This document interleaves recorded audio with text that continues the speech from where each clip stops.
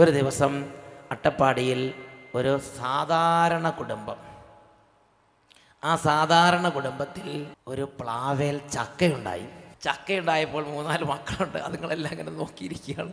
ഈ ചക്ക ഇട്ടിട്ട് തിന്നണമെന്ന് വിചാരിച്ചിരിക്കുമ്പോൾ അതിലെ അമ്മച്ചി നല്ല മൂത്ത് പാകമായ ചക്ക വെട്ടിയിട്ട് നേരെ പള്ളി കൊണ്ട് കൊടുത്ത്. ആ പിള്ളേർ ചോദിച്ചു, പള്ളിയിൽ അല്ലാതെ തന്നെ ഇഷ്ടം പോലെ ചക്ക, പിന്നെ നമ്മുടെ ഈ ഒരു ചക്ക ഞങ്ങളുടെ പള്ളിയിൽ കൊണ്ട് കൊടുക്കണം അമ്മയെന്ന് ചോദിച്ചു. ആ കുട്ടികളുടെ മനസ്സൊന്ന്, ഈ അമ്മയുടെ മനസ്സ് വേറൊന്ന്. പ്രിയപ്പെട്ട സഹോദരങ്ങളെ, അപ്പോൾ ആ അമ്മ കുട്ടികൾക്ക് പറഞ്ഞു കൊടുത്തു, കുട്ടികളെ, നമ്മുടെ ദൈവം നമ്മളോട് കൽപ്പിച്ചിരിക്കുന്നത് നമുക്ക് ധാരാളം സമ്പത്തുണ്ടാകാൻ, നമുക്ക് ഉണ്ടാകുന്നതിൻ്റെ എല്ലാം ആദ്യത്തെ ഫലങ്ങൾ കൊണ്ടുപോയി ദൈവത്തിന് സമർപ്പിക്കണം. പള്ളിക്കല്ല കൊടുക്കണത്. ആർക്കാണ് കൊടുക്കണത്?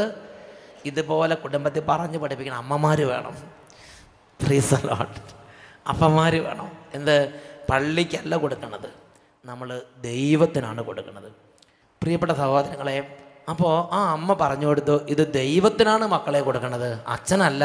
ഇത് പള്ളിക്കല്ല കൊടുക്കണത്, ദൈവത്തിനാണ് കൊടുക്കണത്. അപ്പോൾ മക്കൾ ചോദിച്ചു, അങ്ങനെ കൊടുത്താൽ നമുക്ക് എന്ത് കിട്ടും അമ്മ?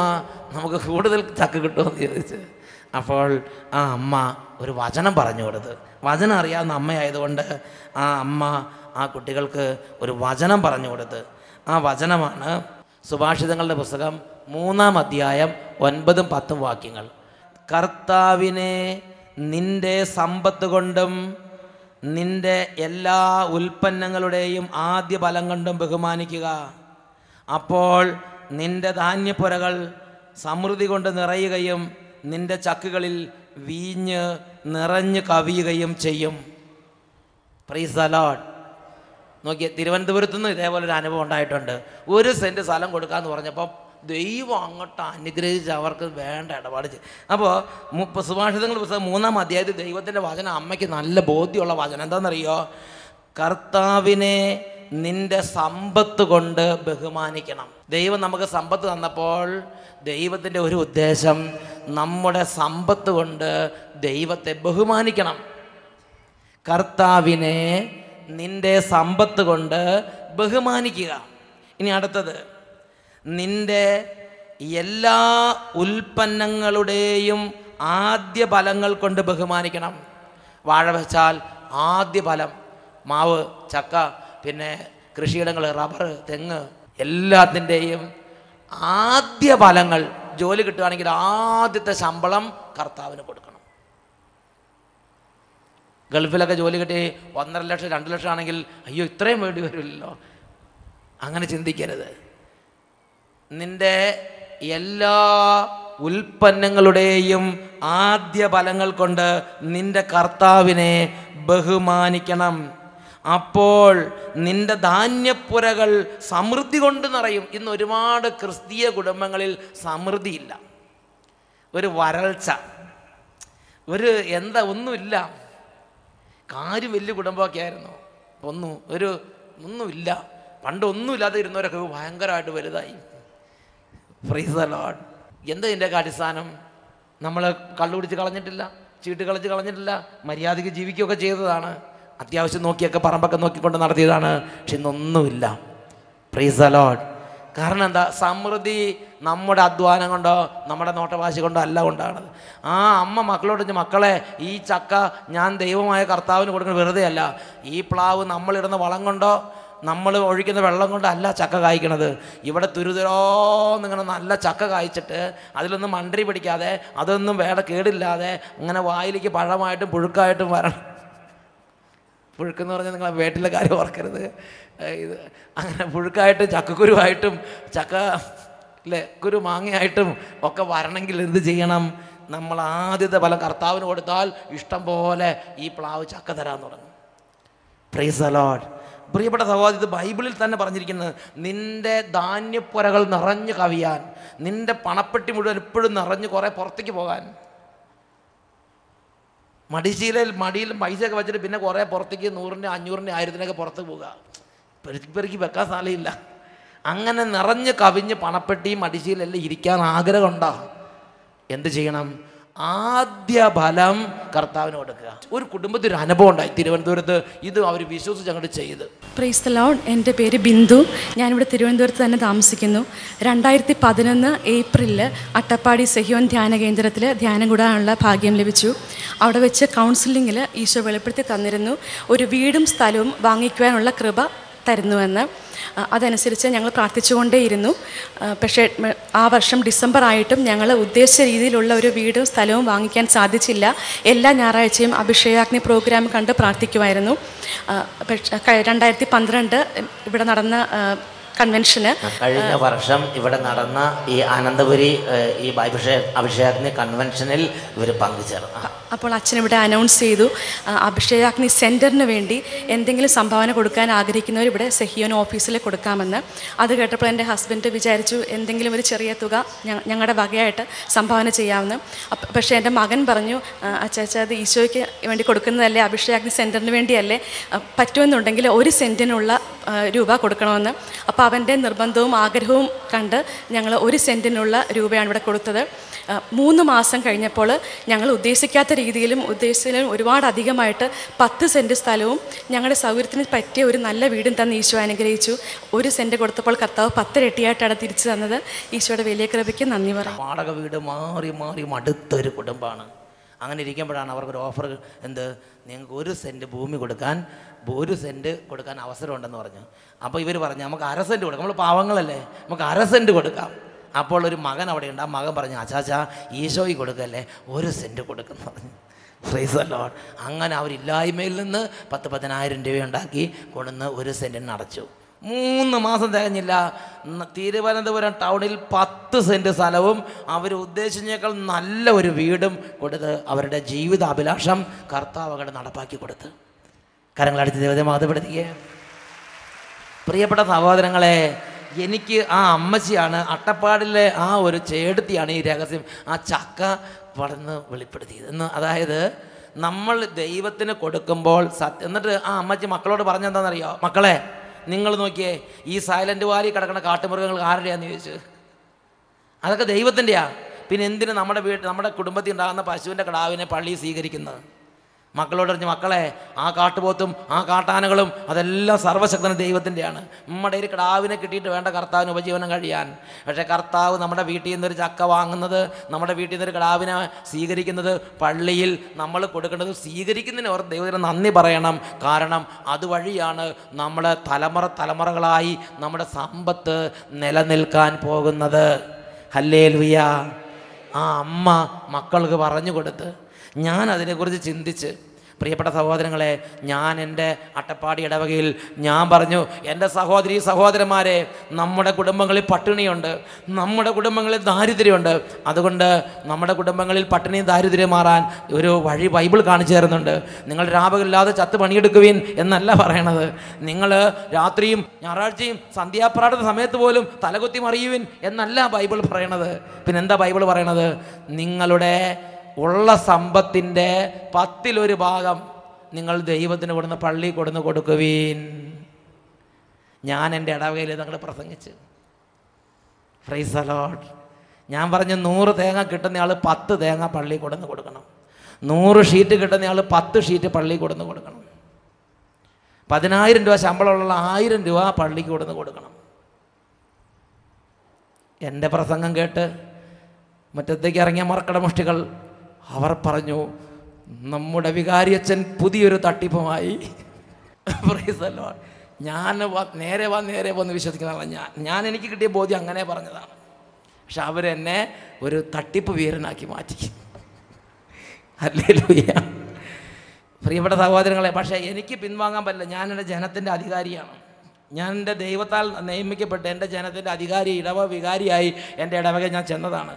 അതുകൊണ്ട് ഞാൻ പറഞ്ഞു, ഞാനൊരു ചാക്കുമായി നിങ്ങളുടെ വീടുകളിലേക്ക് വരികയാണ്. ഞാൻ മാത്രമല്ല, കൈക്കാരന്മാരും ഉണ്ടായിരിക്കും. ഉൽപ്പന്ന പിരിവാണ്, ഒക്ടോബർ മാസത്തിലാണ്. ഞാൻ ചെന്നപ്പോൾ എൻ്റെ പ്രിയ സഹോദരന്മാരെ, ഒരു വീട്ടിൽ ചെന്നപ്പോഴേ ആ വീട്ടിലെ അന്ന് കുരുമുളകിന് നല്ല ഒരുവിധം 10-80 രൂപ, മറ്റേ 80 കുറച്ച് വിലയുണ്ട്, 90 രൂപ വിലയുണ്ടാവും. ഒരു വീട്ടിൽ ചെന്നപ്പം ആ കുടുംബനാഥ് പറഞ്ഞു, അച്ഛാ അതാ കുരുമുളകെല്ലാം ഉണങ്ങി ചാക്കുകളായി നിറച്ച് വെച്ചിരിക്കുകയാണ്. നീ ഇഷ്ടമുള്ളടത്തോളം ആ ചാക്ക് ചെരിച്ചങ്ങ് കൊണ്ടുപോകണം പറഞ്ഞു. ചാക്ക് ചെരിച്ച് കൊണ്ടുപോകുന്ന പറഞ്ഞാൽ മറ്റേത് കോരി തരികയാണ് 1 കിലോ 2 കിലോ ഒക്കെ. ഈ ചേട്ടൻ പറയാണ് കർത്താവിന് അളന്നു കൊടുക്കാൻ ഞാൻ ആളല്ല, ഇത് കർത്താവിൻ്റെ ദാനമാണ്. അതുകൊണ്ട് കർത്താവിൻ്റെ ആ ആലയത്തിലേക്ക് ഇഷ്ടം പോലെ അങ്ങോട്ട് ചാക്ക് ചെരിച്ചങ്ങോട്ട് കൊണ്ടുപോകണം പറഞ്ഞു. ഞാൻ പറഞ്ഞു ചേട്ടാ മോശമാണത്, അച്ഛൻ വന്ന് ചിരിച്ചോണ്ട് പോയെന്ന് പറഞ്ഞു. അതുകൊണ്ട് ചേട്ടൻ എന്തെങ്കിലും തന്നാൽ കൊണ്ടുപോകാം. ആ ചേട്ടൻ പറഞ്ഞു അച്ഛാ എൻ്റെ ദൈവത്തിന് മുമ്പിൽ എൻ്റെ മനസ്സ് അളന്നു കൊടുക്കാൻ സമ്മതിക്കുന്നില്ല, അതുകൊണ്ട് എന്നാൽ കൈക്കാരന്മാരോട് പറഞ്ഞിട്ട് ചാക്ക് ചിരിച്ച് കൊണ്ടുപോകണം. ഞാൻ പിന്നെ കൈക്കാരന്മാരോട് പറഞ്ഞു കൈക്കാരന്മാരെ ചേട്ടൻ നിർബന്ധിക്കുകയാണ്, അതുകൊണ്ട് എല്ലാ ചാക്കും ചിരിക്കരുത്, കുറച്ച് ഉണങ്ങിയ ചാക്ക് ചിരിച്ച് കൊണ്ടുപോകണം പറഞ്ഞു. അങ്ങനെ അളവില്ലാതെ ആ കുടുംബം തന്നു. പ്രിയപ്പെട്ട സഹോദരങ്ങളെ, വേറൊരു വീട്ടിൽ ഞാൻ ചെന്നു, കണ്ണൂരട്ടി എന്നെ ഓടിച്ച്. അച്ഛനും എല്ലാം കൂടെ പിരിച്ച് പള്ളിയിലേക്ക് കൊണ്ടുപോകാൻ വേണ്ടി ഇങ്ങോട്ട് വന്നിരിക്കുകയാണ്. പള്ളിയിൽ നിന്ന് കുറച്ച് ഇങ്ങോട്ട് തരാനുള്ളതിന് ഇവിടുന്ന് എല്ലാം കൂടെ പിരിച്ച് പള്ളിക്ക് കൊണ്ടുപോകാണ്, ഇത് തിന്നാനും കുടിക്കാനും എൻ്റെ മക്കൾ എനിക്കുണ്ടെന്ന് പറഞ്ഞു. ഞാൻ പറഞ്ഞു ചേട്ടാ മത്തങ്ങ ഉണ്ടല്ലോ, തൊമരക്കയുണ്ടല്ലോ, തൊമരക്കയും മത്തങ്ങയൊക്കെ ഉണ്ട്, അത് തിന്നാനുള്ള മക്കളും ഇവിടെ ഉണ്ടെന്ന് പറഞ്ഞു. ഒക്കെ എൻ്റെ ഇടവകയിലുള്ള ആളുകളാണ്. അപ്പം നിങ്ങൾ പറഞ്ഞു എൻ്റെ അതേ സ്വഭാവം തന്നെയാണല്ലോ ആ ചേട്ടൻ. പ്രിയപ്പെട്ട സഹോദരങ്ങളെ, ഞാനത് കഴിഞ്ഞു, ഞാൻ ഇടവകകാര സ്ഥാനം മാറി ഞാൻ പോന്നു. ഞാൻ ഒരു പൈസ എടുത്തില്ല, ഞാൻ പോകുന്നു. എനിക്കെപ്പോഴും ഒരു ഉത്കണ്ഠയുണ്ട്, ആ ചാക്ക് ചെരിച്ച് തന്ന ചേട്ടൻ എന്ത് സംഭവിച്ചു. ഞാൻ നോക്കിയപ്പോണ്ടെന്നല്ലറിയോ, ആ ചേട്ടൻ വിചാരിക്കാത്ത വിധം എല്ലാ ഭാഗത്തുനിന്നും സമ്പത്ത് കൂടുക. തൊട്ടടുത്തുള്ള ആൾ അദ്ദേഹം പറയുകയാണ്, അദ്ദേഹത്തിനോട് നിൽക്കപ്രതിയില്ല, അദ്ദേഹം പറയുകയാണ് ഈ സ്ഥലം ഒന്ന് എടുക്കണം, ദയവ് ചെയ്ത് ഈ സ്ഥലം ഒന്ന് എടുക്കണം, എനിക്ക് അത്യാവശ്യമായിട്ട് കടം വീട്ടണം, അല്ലെങ്കിൽ ജപ്തി ചെയ്തുകൊണ്ട് പോകും.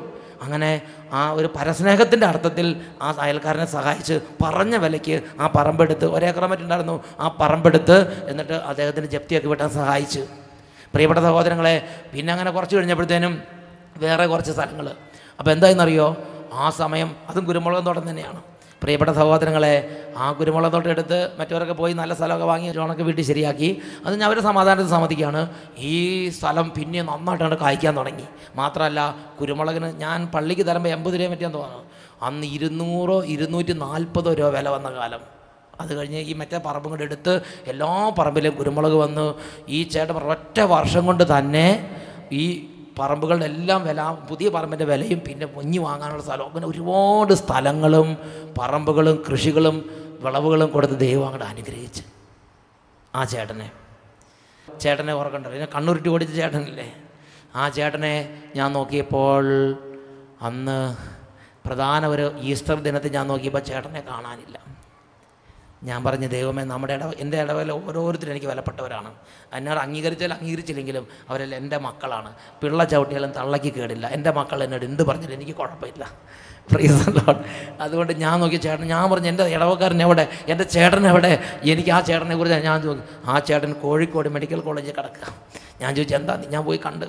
ആ ചേട്ടൻ പറഞ്ഞു അച്ഛോ കൊതുകേടി കൊണ്ടിരുന്ന് വൃത്തിയില്ല അച്ഛന്ന് പറഞ്ഞു. കൊതുകേടി കൊണ്ട് മടുത്ത് ഉറക്കമില്ലാതെ കണ്ണും തള്ളിയിരിക്കുകയാണ്. ഞാൻ ചോദിച്ചത് എന്താ വിഷയം, പറഞ്ഞ മകൻ എന്തോ ചെറിയൊരു കാര്യത്തിന് വേണ്ടി മരത്തെ കയറിയതാണ്, ഇതാ പൊത്തോ എന്ന് പറഞ്ഞ് താഴെ കടന്ന് നട്ടലൊടിഞ്ഞില്ല, എന്തോ സാധനം ഒടിഞ്ഞ് പോയി. അങ്ങനെ അതുകൊണ്ട് ചെറിയ ആശുപത്രി കോഴിക്കോട് മെഡിക്കൽ കോളേജിലാണ് കൊണ്ടിടേണ്ടി വന്നത്. എന്നിട്ടോ രാപകലം കൂടത്തി ആൾ നിൽക്കണ്ടേ, കൂടത്തി ആൾ നിന്ന് രാത്രിയും പകലും ഭാര്യയും ഭർത്താവും അപ്പനും അമ്മയും മാറി നിന്ന് കൊതുകടിയും കൊണ്ട് ഉറക്കവും ചെയ്യാൻ പറ്റില്ല, കണ്ണും തള്ളി ഇങ്ങനെ ഇരിക്കുകയാണ്. ഞാൻ ചോദിച്ചു എന്താ ചേട്ടൻ പറഞ്ഞു അച്ഛാ പറമ്പെല്ലാം നോക്കിയെടുക്കാൻ വേണ്ടി ഈ മകനാണ് ഉണ്ടായിരുന്നത്, ആ മകൻ അങ്ങനെ അയച്ചാന്ന് പറഞ്ഞു. ഞാൻ പറഞ്ഞു ദൈവമേ, എൻ്റെ ഇടവക്കാരൻ എന്തിനാ നോക്കാൻ പാടില്ല എന്ന് ചോദിച്ചു ദൈവത്തോട്. അപ്പോഴാണ് കർത്താവ് പറഞ്ഞത്, ഇത് ദൈവം ചെയ്തതോ അല്ലെങ്കിൽ ദൈവം നോക്കാഞ്ഞിട്ടൊന്നും അല്ല. ബൈബിളിൽ പറഞ്ഞിരിക്കുന്നതാണ്, എല്ലാറ്റിലും സമൃദ്ധി ഉണ്ടായപ്പോൾ തികഞ്ഞ ആഹ്ലാദത്തോടെ നിൻ്റെ ദൈവമായ കർത്താവിന് നീ ശുശ്രൂഷ ചെയ്തില്ല. അതിനാൽ നിനക്കെതിരെ വരുന്ന എല്ലാ ശത്രുക്കൾക്കും നീ വിശപ്പും ദാഹവും പട്ടിണിയും നഗ്നതയും തികഞ്ഞ ദാരിദ്ര്യവും സഹിച്ചുകൊണ്ട് വേല ചെയ്യേണ്ടി വരും. നിനക്കെതിരെ വരുന്ന ഒരുപാട് ശത്രുക്കളുണ്ട്. പഞ്ഞം, ക്ഷാമം, പട്ടിണി, വരൾച്ച, ദുരിതങ്ങൾ, ദുഷ്ടന്മാർ, അസൂയക്കാർ, കണ്ണുകടിക്കാർ, പിറുപിറുപ്പുകാർ, ദ്രോഹികൾ, ക്ഷുദ്രക്കാർ, ഒരുപാട് ശത്രുക്കൾ ലോകത്തിലുണ്ട്. നിനക്കെതിരെ വരുന്ന എല്ലാ ശത്രുക്കൾക്കും നീ വിശപ്പും ദാഹവും നഗ്നതയും ദാരിദ്ര്യവും പഞ്ഞവും സഹിച്ച് നീ കഠിനമായി വേല ചെയ്യേണ്ടി വരും. ദൈവത്തിൻ്റെ മക്കൾ ആഹ്ലാദത്തോടെ ദേവാലയത്തിൽ വരികയും ദൈവത്തെ ബലിയർപ്പിക്കുകയും ആഹ്ലാദിക്കുകയും തുള്ളിച്ചാടുകയൊക്കെ ചെയ്യുമ്പോൾ എൻ്റെ പ്രിയ സഹോദരങ്ങളെ, എൻ്റെ ഒരു കുടുംബാംഗം അല്ലെങ്കിൽ എൻ്റെ ഇടവയിൽ ഒരു കുടുംബാംഗത്തിന് ദേവാലയ കർമ്മങ്ങളിലോ വിശുദ്ധ കൂദാശകളിലോ ഒന്നും പങ്കെടുക്കാൻ പറ്റാതെ, ആ വിശുദ്ധ ദിനങ്ങളിലൊന്നും ആഹ്ലാദിക്കാൻ പറ്റാതെ അങ്ങനെ നഗ്നതയും ദാരിദ്ര്യവും ഉറക്കമില്ലായ്മയും പട്ടിണിയും എല്ലാം സഹിച്ച് ഇങ്ങനെ രാവും പകലും കണ്ണിൽ എണ്ണയൊഴിച്ച് അങ്ങനെ ഓരോ സ്ഥലത്ത് കഴിഞ്ഞുകൂടേണ്ടി വരുന്ന സ്ഥിതി. ബൈബിളിൽ പറഞ്ഞിരിക്കുകയാണ്, എല്ലാറ്റിലും തികഞ്ഞ സമൃദ്ധി ഉണ്ടാകുമ്പോൾ തികഞ്ഞ ആഹ്ലാദത്തോടെ നീ നിന്റെ ദൈവമായ കർത്താവിന് ശുശ്രൂഷ ചെയ്തില്ല.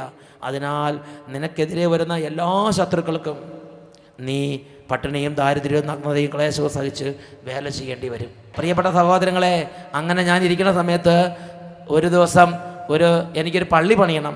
പള്ളി പണിയാൻ വേണ്ടി ഞാൻ അട്ടപ്പാടിയിൽ അത് കുറച്ചൊക്കെ പൈസയൊക്കെ തന്നു. പിന്നെ അതിന് ശേഷം ടൗണുകളിൽ ഇറങ്ങി എന്തെങ്കിലും പള്ളി പണിക്ക് ചോദിക്കും. അപ്പോൾ തൃശ്ശൂർ രാജ്യത്ത് ചെന്നപ്പോൾ ഞാനിങ്ങനെ ഒരു പള്ളിയിൽ പിരിവിന് വന്നെന്ന് ഒരു വീട്ടുകാരൻ അറിഞ്ഞു. അദ്ദേഹം വണ്ടി എടുത്ത് നേരെ പള്ളി വന്നു. ഞങ്ങളോട് ഒരു പരിചയമില്ല. ഞാൻ ആദ്യം തൃശ്ശൂർ ചെല്ലുകയാണ്. ഞാൻ പതുങ്ങി പേടിച്ചറച്ച് അങ്ങനെ ചെറിയൊരു കൊച്ചച്ഛനല്ലേ, കൊച്ചച്ഛൻ അങ്ങനെ പേടിച്ച് പറിച്ച് പള്ളിയിലെ വികാരച്ചൻ്റെ അവിടെ ഇരിക്കുകയാണ്. അപ്പോൾ ഞാൻ അവിടെ എത്തിയെന്ന് പറഞ്ഞു ഒരാൾ വണ്ടി എടുത്ത് വന്നു. ഇവിടെ ഒരു അച്ഛൻ പൈസയ്ക്ക് വന്നിട്ടുള്ളതെന്ന് കേട്ട് ആ ആൾ എന്നിട്ട് പറഞ്ഞു, അച്ഛൻ എൻ്റെ കൂട്ടത്തിൽ വിടണം എന്ന് പറഞ്ഞു. അങ്ങനെ ഞാൻ ചെന്നപ്പോൾ വലിയൊരു കുടുംബം. ആ കുടുംബം കുറേ പണം എടുത്ത് ഇത് അച്ഛനെ കൊണ്ടുപോകണം പറഞ്ഞു. എണ്ണണില്ല, 500, 1000 നോട്ടുകൾ തന്നെ. അത് എണ്ണാതെ ഇങ്ങനെ എടുത്ത് ഇത് കൊണ്ടുപോകണം പറഞ്ഞു. ഞാൻ ചോദിച്ചു, ചേട്ടാ ചേട്ടാ അത് പൈസയാണ്. ചേട്ടൻ പറഞ്ഞു, അച്ഛാ ഇതെൻ്റെ കർത്താവിനുള്ളതാണ്. കർത്താവിനുള്ളത് ഞാൻ സന്തോഷത്തോടെ കൊടുക്കാൻ എൻ്റെ കർത്താവ് എന്നോട് പറഞ്ഞിരിക്കുന്നത്. ഇത് അച്ഛൻ ചോദിച്ചിട്ട് തരണമല്ല, ഇതെൻ്റെ കർത്താവിനുള്ള ദശാംശമാണ്. എൻ്റെ കർത്താവിനുള്ള ദശാംശം എണ്ണിക്കൊടുക്കാൻ എനിക്ക് അത് ഞാൻ കൂട്ടത്തോടെ എടുത്ത് കൊടുക്കുക വെച്ചാൽ അതൊക്കെ കർത്താവിനുള്ളതാണ്. എൻ്റെ കർത്താവ് എന്നോട് പറഞ്ഞിരിക്കുന്നത് സന്തോഷത്തോടെ നൽകുന്നവനിൽ നിന്നാണ് കർത്താവ് സ്വീകരിക്കുന്നത്. ഇത് ഞാൻ തരുന്നത് അച്ഛനെ സന്തോഷിപ്പിക്കുക, എൻ്റെ കർത്താവിനെ പ്രസാദിപ്പിക്കാൻ വേണ്ടിയാണ് ഞാനിപ്പോൾ ഇത് ചെയ്യണമെന്ന് പറഞ്ഞു. എനിക്ക് മനസ്സിലായല്ലോ, 500, 1000 തന്നെ. അട്ടപ്പാടിയിലാണെങ്കിൽ ശരിക്കും ഇങ്ങനെ നോക്കിയിട്ട് 100ഉം 50ഒക്കെ മാറ്റി 10 തന്നെ എടുത്തിടും. Praise the Lord. ഇപ്പോൾ ഈ ചേട്ടൻ 10ഉം 50ഒക്കെ മാറ്റി വെച്ചിട്ട് 500ഉം 1000ഉം തന്നെ എടുത്ത് കർത്താവിന് കൊടുക്കുക. ഞാൻ ചോദിച്ചു, ചേട്ടൻ എന്താ ഇങ്ങനെയൊക്കെ ചെയ്യുന്നത്? ഞാൻ ആദ്യം കാണും ഇങ്ങനെ ഒരാളെ. നിങ്ങൾ അങ്ങനെ ആയുസ് ഇങ്ങനെ കണ്ടിട്ടുണ്ടോ? Praise the Lord. ഞാൻ ആയുസ് ആദ്യം കാണാം. ഞാൻ ചോദിച്ചു, ചേട്ടൻ എന്തിങ്ങനെ ചെയ്യണമെന്ന് ചോദിച്ചു. അപ്പോഴാണ് ചേട്ടൻ പറയണത്, അച്ഛനവർക്ക് 10-35 വർഷങ്ങൾക്ക് മുമ്പ് ഈ തൃശ്ശൂർ രാജ്യത്ത് വരുമ്പം എൻ്റെ ഭാര്യയുടെ വീട്ടിൽ നിന്ന് എന്നെയും എൻ്റെ ഭാര്യ എൻ്റെ മക്കളെയും അങ്ങനെ ഇറക്കി വിട്ട അല്ലെങ്കിൽ അങ്ങനെ എന്തോ കാര്യത്തിൽ വിട്ടതാണ്. 5 രൂപയായിട്ടാണ് തൃശ്ശൂർ വന്നത്. 5 രൂപയായിട്ടാണ് 10-35 വർഷങ്ങൾക്ക് മുമ്പ് തൃശ്ശൂർ വന്നത്. ജീവിക്കാൻ നിവൃത്തിയില്ല അച്ഛാ. അങ്ങനെ ഇരിക്കുന്ന സമയത്ത് ഈ അച്ചപ്പോ എന്തോ സാധനം കുറച്ച് പൊടി വാങ്ങി കുഴച്ച് അപ്പം ഉണ്ടാക്കി ഇങ്ങനെ വീടുകളിൽ കൊണ്ടു നടന്ന് കൊടുത്ത് ഉപജീവനം കഴിയണം. അതായിരുന്നു ആദ്യത്തെ ജോലി. അങ്ങനെ അവർക്ക് അത് കിട്ടിക്കഴിഞ്ഞപ്പോൾ അങ്ങനെ അപ്പം ഇങ്ങനെ അച്ചപ്പം ഉണ്ടാക്കി വീടുകളിൽ കൊണ്ടുകിടന്ന് കൊടുത്ത് അങ്ങനെ ഉപജീവനം കിട്ടും. അതുകൊണ്ട് ഭക്ഷണം കഴിക്കും. അപ്പോൾ അവർ ചെയ്യുന്ന ആ ചേട്ടൻ പറഞ്ഞു, അച്ഛാ അന്നും ഞാൻ ചെയ്തിരുന്ന കാര്യമുണ്ട്. എനിക്കൊരു 2 രൂപ കിട്ടിയാൽ അതിനകത്ത് തുട്ടോ അണയോ എന്തായിരുന്നു, അതിൽ ദശാംശം എടുത്ത് പള്ളിയിൽ കൊണ്ടിടും. ആദ്യം ചെയ്യുന്നത് അത് അച്ചപ്പം ഒരു കൂടെ അച്ചപ്പം വിറ്റ് ഒരു 2 രൂപ കിട്ടിയെന്നായിരിക്കും. അതിൽ 1/4 അണയോ 1/2 അണയോ എടുത്ത് നേരെ പള്ളി ദശാംശം കൊണ്ട് പള്ളി കൊണ്ട് കൊടുക്കും. എന്നിട്ട് കർത്താവിനോട് പ്രാർത്ഥിക്കും, കർത്താവേ ഇന്ന് 1/2 അണയാണ് ഇടുന്നത്, അടുത്ത ആഴ്ചയാകുമ്പം 1 അണ ഇടാനിട്ട് എന്നെ അനുഗ്രഹിക്കണം. ദശാംശമായിട്ട് 1 അണ ഇടാൻ എന്നെ അനുഗ്രഹിക്കണം. പിറ്റേ ആഴ്ച കുറച്ചും കൂടെ ബിസിനസ് കൂടുന്നത് ഈ അച്ചപ്പം കുറച്ചും കൂടെ കൂടുതൽ ആളുകൾ മേടിക്കും. അപ്പോൾ എന്ത് ചെയ്യും, 1 അണ കൊണ്ടിടും. എന്നിട്ട് പറയും, കർത്താവേ ഞാനിന്ന് 1 അണ അങ്ങേക്ക് എനിക്ക് അങ്ങേക്ക് കൂടുതൽ അർപ്പിക്കണമെന്ന് ആഗ്രഹമുണ്ട്, അടുത്ത ആഴ്ച 2 അണ സമർപ്പിക്കാൻ. അങ്ങനെ പ്രാർത്ഥിച്ച് ഇന്ന് അദ്ദേഹം പറയാണ്, പ്രതിമാസം 35,000 രൂപ ദശാംശം കൊടുക്കുന്ന ഒരു വ്യക്തിയാണ് അദ്ദേഹം. പ്രതിമാസം അദ്ദേഹം ആദ്യം ചെയ്യണത് ഓരോ ദിവസം വരുന്ന വരുമാനത്തിൻ്റെ 10 രൂപ നേരെ അങ്ങോട്ട് മാറ്റി വെക്കും. അത് തൊടിയല്ല, എന്ത് വന്നാലും അത് തൊടില്ല, അതങ്ങോട്ട് മാറ്റി വെക്കും. എന്നിട്ടേ അദ്ദേഹം ബാക്കി പൈസ ഡീൽ ചെയ്യുള്ളൂ. പ്രിയപ്പെട്ട സഹോദരങ്ങൾ, പ്രതിമാസം 35,000 രൂപ അദ്ദേഹം ദശാംശമായിട്ട് മാറ്റി വെക്കുകയാണ്. Praise the Lord. ഹല്ലേലൂയ. അവരൊക്കെ പറഞ്ഞ് ഹല്ലേലൂയ. ആ പ്രദേശത്തെ വലിയൊരു സമ്പന്നനായി കർത്താവ് അദ്ദേഹത്തെ ഉയർത്തി. അദ്ദേഹത്തെ മാത്രമല്ല, അദ്ദേഹത്തെ മക്കളുടെ മക്കളും എല്ലാം ഈ അനുഗ്രഹത്തിൽ, ഈ കുടുംബത്തിൽ സാമ്പത്തികം. എന്നിട്ട് ആ ചേട്ടൻ എന്നോട് നോക്കി പറയാണ്, അച്ഛാ ക്രിസ്ത്യാനികൾ പട്ടിണി കിടക്കുന്നുണ്ടെങ്കിൽ അതിൻ്റെ ഉത്തരവാദിത്വം വൈദികർക്കാന്ന് പറഞ്ഞു. ഞാൻ ചോദിച്ചു, എന്താ ചേട്ടാ ഇങ്ങനെ പറയാൻ കാരണം? ചേട്ടൻ പറഞ്ഞു, അതെ, ഈ ബൈബിളിൽ ദശാംശത്തെക്കുറിച്ച് ഇത്രയും പറഞ്ഞിട്ട് ഒരു പ്രസംഗത്തിലെങ്കിലും ദശാംശത്തെക്കുറിച്ച് പറയണ്ടോ എന്ന് ചോദിച്ചു. ബൈബിളിൽ ദശാംശത്തെക്കുറിച്ച് ഇത്രമാത്രം ദൈവം നേരിട്ട് വെളിപ്പെടുത്തിയിട്ട് ഈ ദശാംശത്തെക്കുറിച്ച് ദൈവജനത്തെ പറഞ്ഞ് അവരെ സാമ്പത്തികമായ അഭിവൃദ്ധിയിലേക്ക് നയിക്കാൻ എവിടെയാണ് ഉത്സാഹം എന്ന് ചോദിച്ചു. ഈ ചേട്ടൻ പറഞ്ഞ്, ഇന്ന് ഞാൻ ഇങ്ങനെ സമൃദ്ധിയിൽ ഐശ്വര്യത്തിരിക്കണമെങ്കിൽ എൻ്റെ പഠിപ്പോ എൻ്റെ നോട്ടവാശിയോ എൻ്റെ മിടുക്കോ അല്ല, എൻ്റെ കർത്താവിന് ദശാംശം കൊടുത്തതുകൊണ്ടാണ് ഞാൻ ഇന്ന് ഈ സ്ഥിതിയിലിരിക്കുന്നത്. Praise the Lord. ഉറക്കെ പറഞ്ഞ് ഹല്ലേലൂയ, ഹല്ലേലൂയ. പ്രിയപ്പെട്ട സഹോദരങ്ങളെ, പിന്നീട് ഞാൻ ബൈബിൾ അന്വേഷിച്ചപ്പോഴാണ് ബൈബിളിൽ ധാരാളം കാര്യങ്ങൾ ദശാംശത്തെക്കുറിച്ച് വെളിപ്പെടുത്തപ്പെട്ടിരിക്കുകയാണ്. പ്രഭാഷകന്റെ പുസ്തകത്തിൽ അതിനെക്കുറിച്ച് വെളിപ്പെടുത്തിയ ഭാഗമാണ് 35-ാം അധ്യായം 8, 9, 10 വാക്യങ്ങൾ. പ്രഭാഷകന്റെ പുസ്തകം 35-ാം അധ്യായം 8, 9, 10 വാക്യങ്ങൾ. ആ വചനം ഇങ്ങനെ പറയുന്നത്, കർത്താവിനെ മനം തുറന്ന് മഹത്വപ്പെടുത്തുക. ആദ്യ ഫലം സ്വീകരിക്കുമ്പോൾ നീ ലുബ്ധ് കാട്ടരുത്. ആദ്യ ഫലം സ്വീകരിക്കുമ്പോഴല്ല, ആദ്യ ഫലം സമർപ്പിക്കുമ്പോൾ നീ ലുബ്ധ് കാട്ടരുത്. ലുബ്ധ് കാട്ടുക എന്ന് പറഞ്ഞാൽ എന്താണെന്നറിയോ? ഞായറാഴ്ച പള്ളിയിൽ നേർച്ചയിടുന്ന സമയത്ത് ഇങ്ങനെ വിറച്ചിടുക. അയ്യോ 500 അല്ലേ, പോയാൽ പോയില്ലേ എന്ന് പറഞ്ഞ് നേർച്ചയിടുന്നവരുണ്ടല്ലോ. ഒരു ചേർത്തി പറഞ്ഞാണ്, കൊടുത്താൽ പോയില്ല അച്ചാന്ന്. ഒരു പരിഷ്കാരി ചേട്ടത്തി ഭർത്താവിനെ എന്ത് ചെയ്താൽ പള്ളിക്ക് ഒന്നും കൊടുക്കാൻ സമ്മതിക്കില്ല. അപ്പം ഞാൻ ചെന്ന് ഇടപെട്ട് ഞാൻ ചോദിച്ചു, ചേട്ടത്തി എന്താ സമ്മതിക്കാത്തത് ചോദിച്ചു. അപ്പോൾ ചേട്ടത്തി വെച്ചാൽ കൊടുത്താൽ പോയില്ലേ എന്ന്. അതാണ് ഇങ്ങനെ വിറച്ചിടുന്നത്. കൊടുത്താൽ പോയില്ലേ എന്ന് പറഞ്ഞ്. Praise the Lord.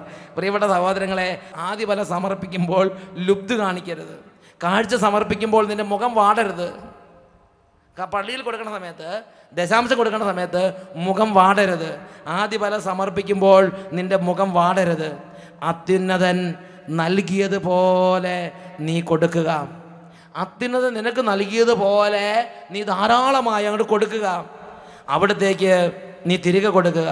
കഴിവിനൊത്ത് ഉദാരമായി നീ കൊടുക്കുക. അതാണ് ഈ ചേട്ടന്മാരൊക്കെ ചെയ്തത്. കഴിവിനൊത്ത് ഉദാരമായി അങ്ങോട്ട് കൊടുത്ത് അവിടുന്ന് 7 ഇരട്ടിയായി തിരികെ തന്ന് അനുഗ്രഹിക്കും.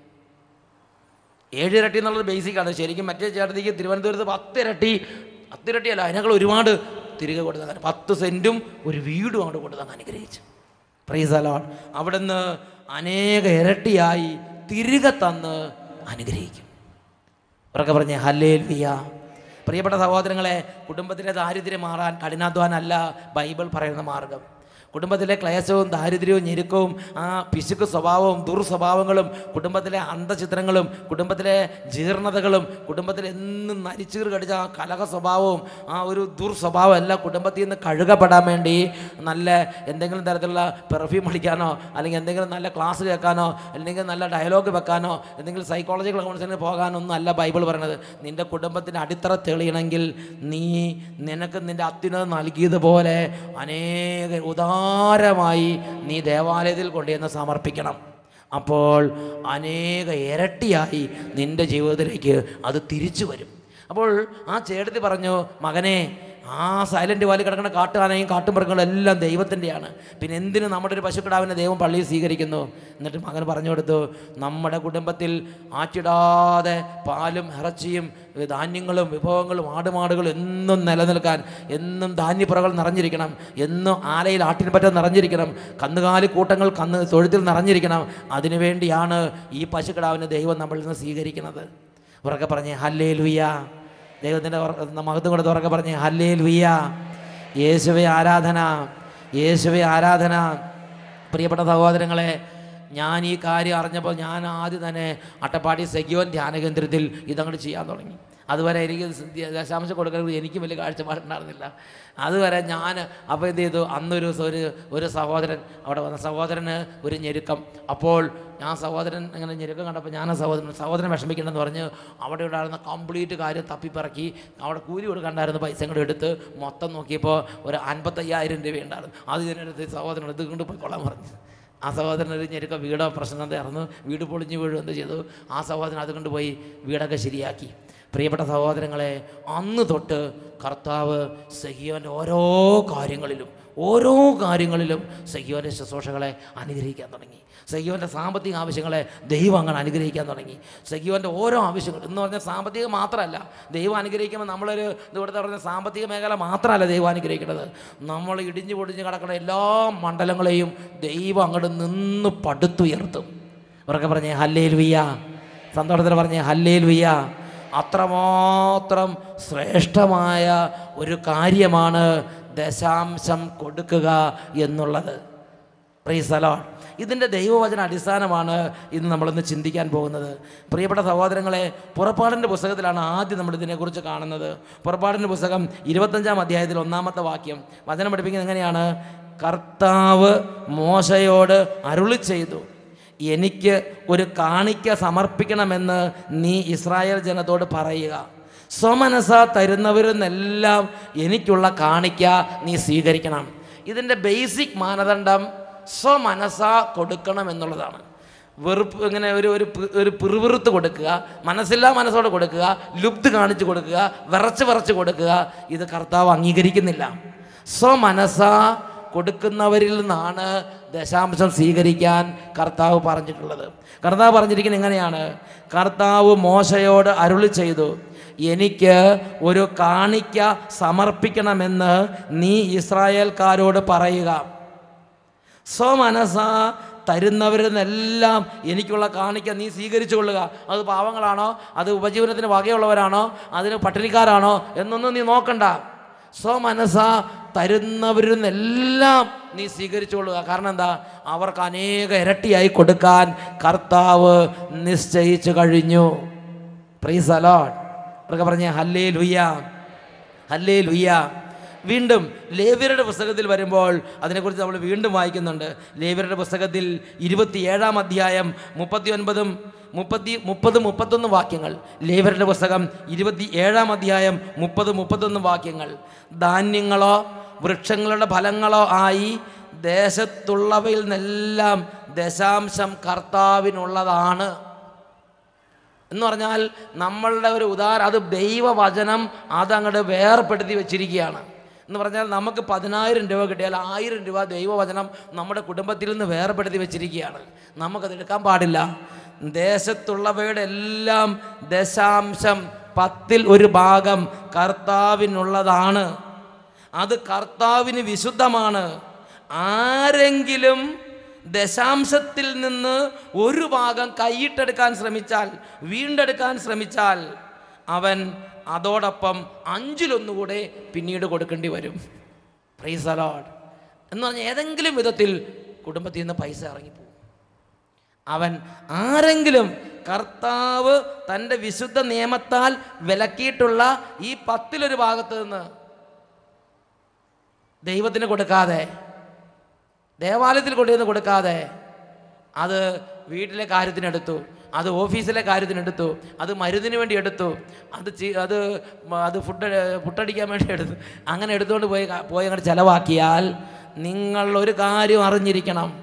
ഏതാനും നാളുകൾക്കുള്ളിൽ അതിൻ്റെ 5-1 ഭാഗം കൂടി ഏതെങ്കിലും വിധത്തിൽ നിങ്ങളുടേത് കൈവിട്ടു പോകും.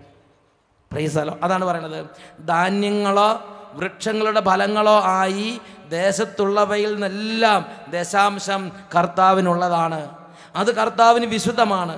ആരെങ്കിലും ദശാംശത്തിൽ നിന്ന് ഒരു ഭാഗം വീണ്ടെടുക്കാൻ ആഗ്രഹിച്ചാൽ അതോടൊപ്പം 5-1 കൂടി കൈവിട്ടു പോകും. Praise the Lord.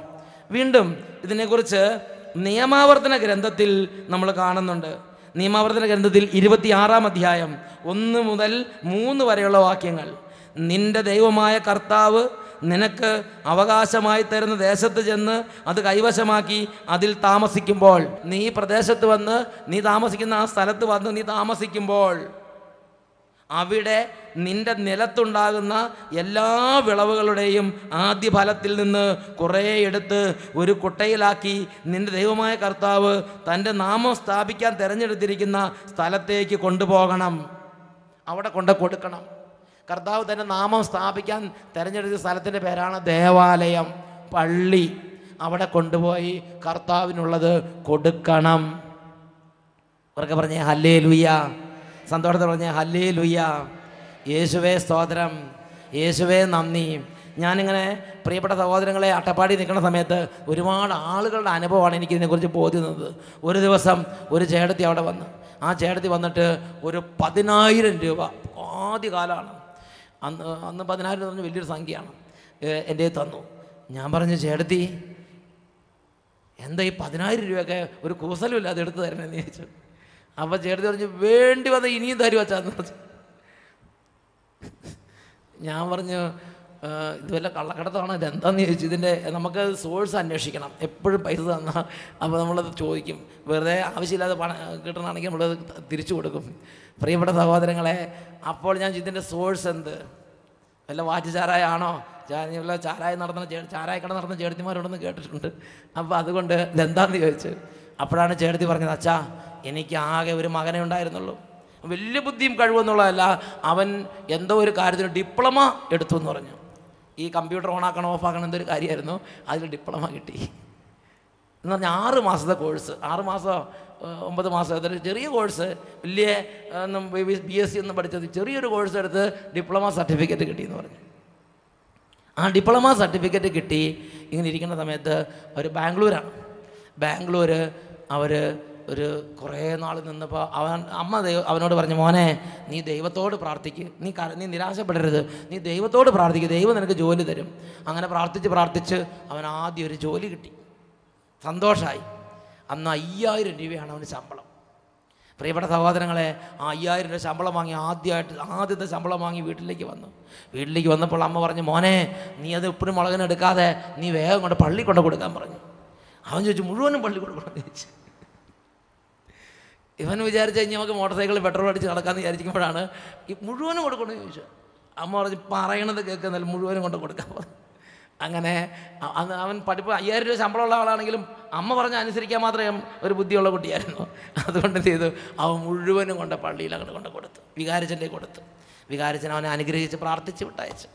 പ്രിയപ്പെട്ട സഹോദരങ്ങളെ, ഒരു 2-3 മാസം കഴിഞ്ഞപ്പം അവൻ്റെ മേലധികാരികൾക്ക് അവനോട് ഭയങ്കര ഇഷ്ടം. അവന് പ്രൊമോഷൻ കിട്ടി, അവൻ്റെ ശമ്പളം 15,000 രൂപയായി ഉയർന്നു. ഉടനെ ശമ്പളവുമായി വീട്ടിലേക്ക് വന്നു.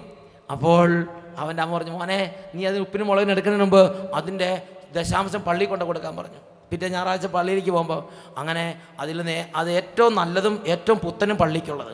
അപ്പോൾ അതിനകത്ത് 500ൻ്റെ നോട്ടുകളുണ്ട്, 500ൻ്റെ നോട്ടുകൾ. ആദ്യമൊക്കെ 100ൻ്റെ നോട്ടുകളായിരുന്നു, അത് പോയി ഇപ്പോൾ 500ൻ്റെ നോട്ടുകളൊക്കെ വീട്ടിലേക്ക് വരാൻ തുടങ്ങി. അങ്ങനെ 500ൻ്റെ ഏറ്റവും പുത്തൻ നോക്കി കുറേ നോട്ടെടുത്ത് പിറ്റേ ദിവസം ഞായറാഴ്ച കൊണ്ട് പള്ളിയിൽ കൊണ്ടിട്ട്. പ്രിയപ്പെട്ട സഹോദരങ്ങളെ, അപ്പോൾ ഇവന് അതിൻ്റെ സൈഡ് ബൈ സൈഡ് കുറച്ച് പഠിക്കുന്നുണ്ട് സായാഹ്ന ക്ലാസ്സിൽ. അങ്ങനെ എന്തൊക്കെയോ പഠിച്ച് ഒരു 6 മാസം കഴിഞ്ഞ് വീണ്ടും അവന് ഉയർച്ച. അവൻ്റെ ശമ്പളം 30,000 രൂപയായിട്ട് ഉയർന്നു. അപ്പോൾ അവൻ ശമ്പളം വാങ്ങി വന്നപ്പോൾ അമ്മ പറഞ്ഞു, മോനെ ഉപ്പിനും മുളകിനും എടുക്കുന്നതിന് മുമ്പ് നീ ആദ്യം അതിൻ്റെ ദശാംശം പള്ളി കൊണ്ട് കൊടുക്കാൻ പറഞ്ഞു. അപ്പോൾ 500ൻ്റെ നോട്ടുകൾ 1000ൻ്റെ നോട്ടുകൾ വീട്ടിൽ വരാൻ തുടങ്ങി. നോക്കിയേ, മൂപ്പരൊക്കെ കയറി വരാൻ തുടങ്ങി. Praise the Lord.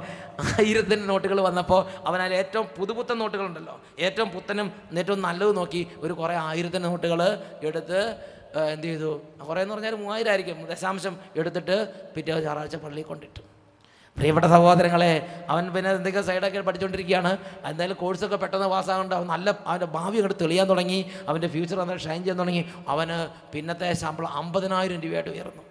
പ്രിയപ്പെട്ട സഹോദരൻ, ഈ അമ്മ അട്ടപ്പാടി വന്ന് ഈ 10,000 രൂപ എനിക്ക് സമർപ്പിക്കുമ്പോൾ, അവിടെ അട്ടപ്പാടി ദശാംശമായിട്ട് സമർപ്പിക്കുമ്പോൾ ഈ അമ്മ പറയാണ്, സൗത്ത് ഇന്ത്യയിലെ ഒരു പ്രമുഖ കമ്പ്യൂട്ടർ കമ്പനിയുടെ സൗത്ത് ഇന്ത്യയിലെ ഒരു പ്രധാന മാനേജറായിട്ട് ഇവൻ നിയമിതനായിരിക്കുകയാണ്. ഇപ്പോൾ അവന് ശമ്പളം 1 ലക്ഷമോ 1.5 ലക്ഷം ആണ്. ഇനി അത് കൂടാൻ പോവാണ്. മാത്രമല്ല ഫ്ലൈറ്റ് ടിക്കറ്റും അതുപോലെ തന്നെ അക്കോമഡേഷനും കാറും ഫ്രീ ആണ്. അതുപോലെ അവനെ സൗത്ത് ഇന്ത്യയുടെ ഒരു ഏരിയ മാനേജറായിട്ട്, സോണൽ മാനേജറായിട്ട് അവനെ ഉയർത്താൻ പോകും. 1 ലക്ഷത്തിന് മുകളിലേക്ക് അവൻ്റെ ശമ്പളം കയറുകയാണ്. അപ്പോൾ അതിന് നന്ദി സൂചകമായിട്ട് അട്ടപ്പാടി വന്നപ്പോൾ അതിൻ്റെ ദശാംശത്തിൽ ഒരു ചെറിയ സംഖ്യ അട്ടപ്പാടിക്ക് ഒരു പൊടി കൊടുത്തെന്നുള്ളൂ. Praise the Lord. അതാ പറഞ്ഞ, വേണ്ടി വന്നാൽ അടുത്ത മാസം ഇനിയും തരുമെന്ന് പറഞ്ഞു. കാരണം എന്താ, ഈ അമ്മയ്ക്ക് അറിയാം മോൻ ഇനിയും ഉയരും. കാരണം മോൻ്റെ അപ്പോൾ അമ്മ മോനോട് പറഞ്ഞു, മോനെ നിന്നേക്കാൾ പഠിപ്പ് ഓരോ സർട്ടിഫിക്കറ്റ് യോഗ്യതകൾ ഒരുപാട് പേര് ലൂക്ക് എന്ന് പറഞ്ഞ് ഇത് നടക്കണുണ്ട്. നിൻ്റെ പഠിപ്പ് കൊണ്ടാണ് നീ ജോലി കയറിയിരിക്കുന്നത് വിചാരിക്കരുത്. നിന്റെ ദൈവം പിതാക്കന്മാരോട് ചെയ്ത ഉടമ്പടി അനുസരിച്ച് സമ്പത്ത് നേടാൻ ഇന്നും ശക്തി നൽകുന്നത് അവിടുന്നാണ്. അതുകൊണ്ട് ഇതിൻ്റെ അടിസ്ഥാനം ദൈവവചനമാണ്. ദൈവവചനം ഇതിൻ്റെ എല്ലാം നാരായ വേരായി വെച്ചിരിക്കുന്നത് നീ നിൻ്റെ സമ്പത്ത് കൊണ്ട് നിന്റെ ദൈവത്തെ ബഹുമാനിക്കണം. തമാശ കളിയല്ല ഇത്, പട്ടിണി മാറുന്ന ഏർപ്പാടാണിത്. Praise the Lord. നിങ്ങളുടെ കുടുംബത്തിൻ്റെയും നിങ്ങളുടെ കൃഷിയിടത്തിൻ്റെയും നിങ്ങളുടെ കന്നുകാലിക്കൂട്ടങ്ങളുടെയും ആട്ടിൻപറ്റങ്ങളുടെയും ഗതികളെ മാറ്റിമറിച്ച് വിടുന്ന സംഭവമാണിത്. പ്രിയപ്പെട്ട സഹോദരങ്ങളെ, ആ കുടുംബം വലിയ സ്ഥിതിയിൽ ബാംഗ്ലൂർ ദൈവത്തെ മഹത്വപ്പെടുത്തുകയാണ്. ഉറക്കെ പറഞ്ഞ് hallelujah, hallelujah, praise the Lord.